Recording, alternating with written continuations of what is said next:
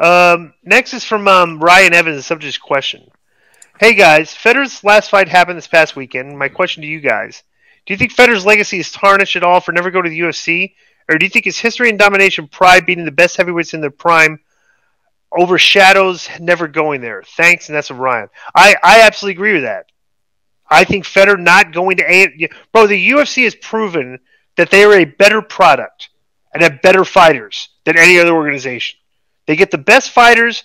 They got a guy like Michael Chandler from Bellator who was killing it there. They brought him here, and he's like, what is he? 2-2 in his fight. He's an average fighter in the UFC. But like, bro, Fedor not coming over and fighting the best heavyweights. I do think that you can't look at him as the GOAT, and you can't. He didn't fight the best competition. What do you think about that? Well, he fought very good competition in He pride. did, but not the best. Yeah, well, they were among the best. Okay, do you think he's a GOAT? Yes or no? No, because he's been beaten, right? Oh, yeah. Seven times now. In the last part of his career, he actually got buried twice by Ryan. Ryan Bader pummeled him in 2 straight fights. But a young Fedor, that's one a fight hard beat. where Andrei Arlovsky went to like do a running knee on him, and in midair he punched him right in the jaw and knocked him out. That's still to me the best. Joe, try to find that. Fedor knocks out Arlovsky. That's a great spot. He the guy jumped in the air and he tacked like perfect precision. He hit him right in the jaw and like knocked him out in midair. That was hysterical. Next on some Randall Vasquez. Subject is slap fights. Hey guys, I'm sure you've seen clips of slap fights that are now airing after AEW. This looks like a disaster waiting to happen. These slaps look more like palm strikes in the temple. Since the impact comes with zero defense, and one can't help but wonder, is a fatal slap is a high probability. I believe that Dana White is the promoter of this freak show. What are your opinions on slap fighting? Thanks for all the great content from Randy Vasquez, Patreon contributor and roundtable contributor in the past. Yes, I think I can't watch this. It's very barbaric. It's almost like remember in the beginning years of UFC how barbaric it was. Right. That's how it is. And bro, I'm willing to bet that more than half of the people that are getting their bell rung are concussed. There's no way you can tell, bro. Some of these guys are like 300 pounds and just they look like they're strong, and they're just unprotected shot to the side of the head. One guy got disfigured. Imagine Did you see that. No, I'm like, it's stupid. I'm like, bro, with what we know about, I wonder CTE, how many guys' eardrums have been busted. It just seems like savage. Obviously, you got to be a tough to do it, but it just it's like skillless. The thing is that there's some skill to it. The thing is that at the end of the day, everything that we know now about concussions and brain damage and CT, why would you do this? Bro, this show is just looking to get sued by one of these guys in the future. It's literally 25 years too late. Like, this would have been great TV back in the Attitude Era before, with Jerry Springer. Been super old. Awesome. Everything was crazy. But like now we know it's like Dana White is like, how backwards are you, dude? It's like you want to take something out of it. That's almost like trying to bring back bra and panty matches now. Exactly. There's no way in this climate they're going to accept it. Right. I can't believe you got this on the air. Yeah, it's especially at Time Warner Discovery, which is kind of like a woke, that's crazy. Maybe right? gave him a really big cut, and he probably says, you know what, I'll give you a bigger cut than usual, but put it on there. Trust me, I came up with UFC. I came up with the Contender. I came up with this. All it takes is to convince these guys. You know what I'm saying? Yeah. Let's see. They did recently. They did a 1.3 rating, up from a 1.0. So Well, what was the rating? Week 3 they did 901,000. Did they really? Yeah. Week 1. So how much? It's only an 8-episode run. I didn't know that. Let me ask you a question. Yeah. What did they do compared to AEW that night? Last week AEW had what, like 970,000, so they beat them by a little. Yeah. When AEW beat them. Yeah. But they're doing competitive numbers with AEW. That show. So next is from Missy Hyatt Surgeon.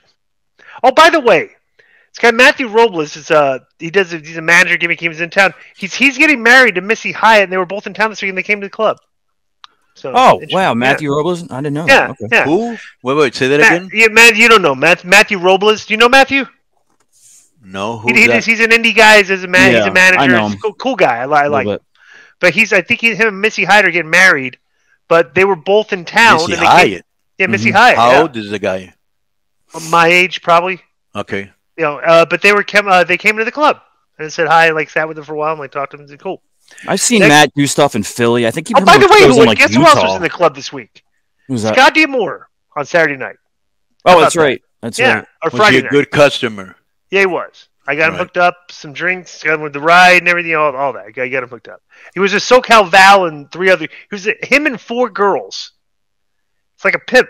Hey, I wanted to say I blew that before the Power Slap ratings. I was reading AEW. AEW did 901,000. Power Slap only did 284,000 last week. Wow, okay, that makes more sense. So the week before that was 413, and the debut week was 295.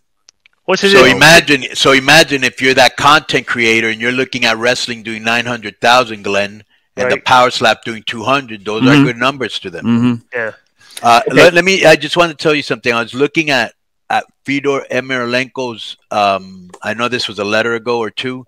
His listen to all the people that he beat. He beat.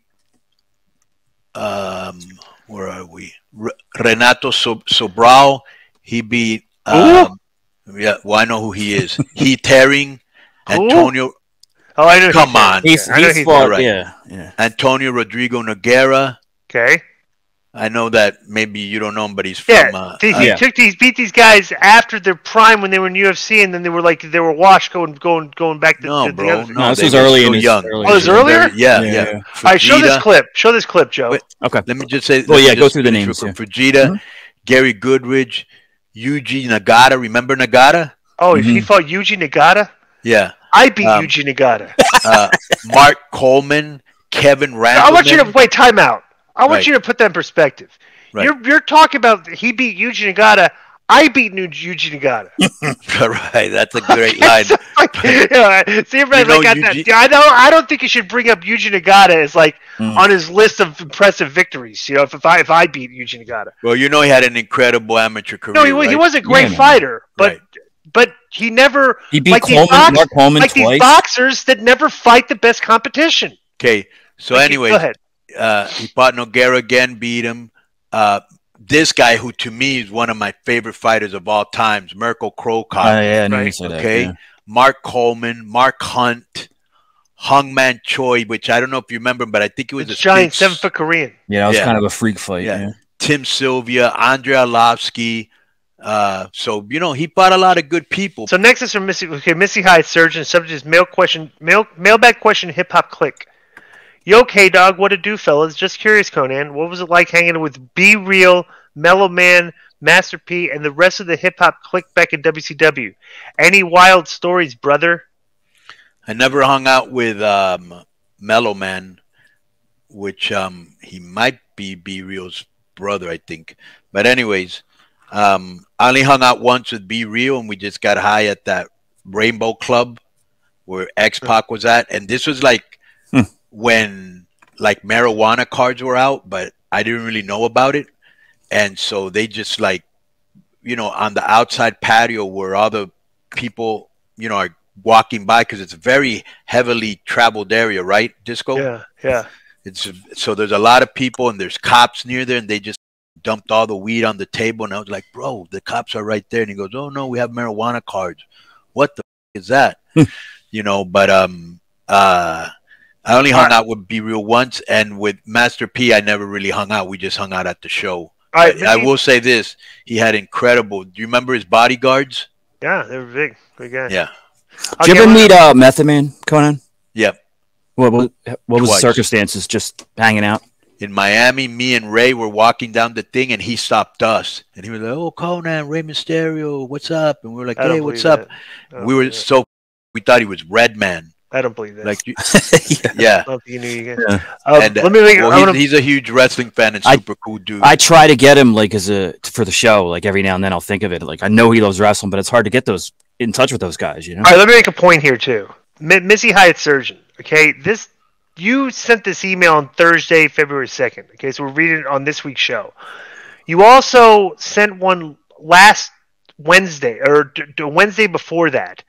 We read the mailbag on Monday and Tuesday, so you need to get your things in before preferably before Monday. Okay. And on Wednesday of 2 weeks ago, you wrote an email and said, "Hello, amigos. Big fan of the show, especially Crazy Eddie. I want to ask, boys, if any of you had any dealings with Big Daddy V before he passed. I heard good and bad about him, so I was just curious. Gracias, amigos. Dios te bendiga." And then the next week he wrote back and said, "Yo, guys, did you get me?" Yeah, okay, bro. Okay, so we're telling you right now, you need to get your mail in before Monday. All right, and you're suspended because I just read 2 of your emails. Okay, so you're suspended.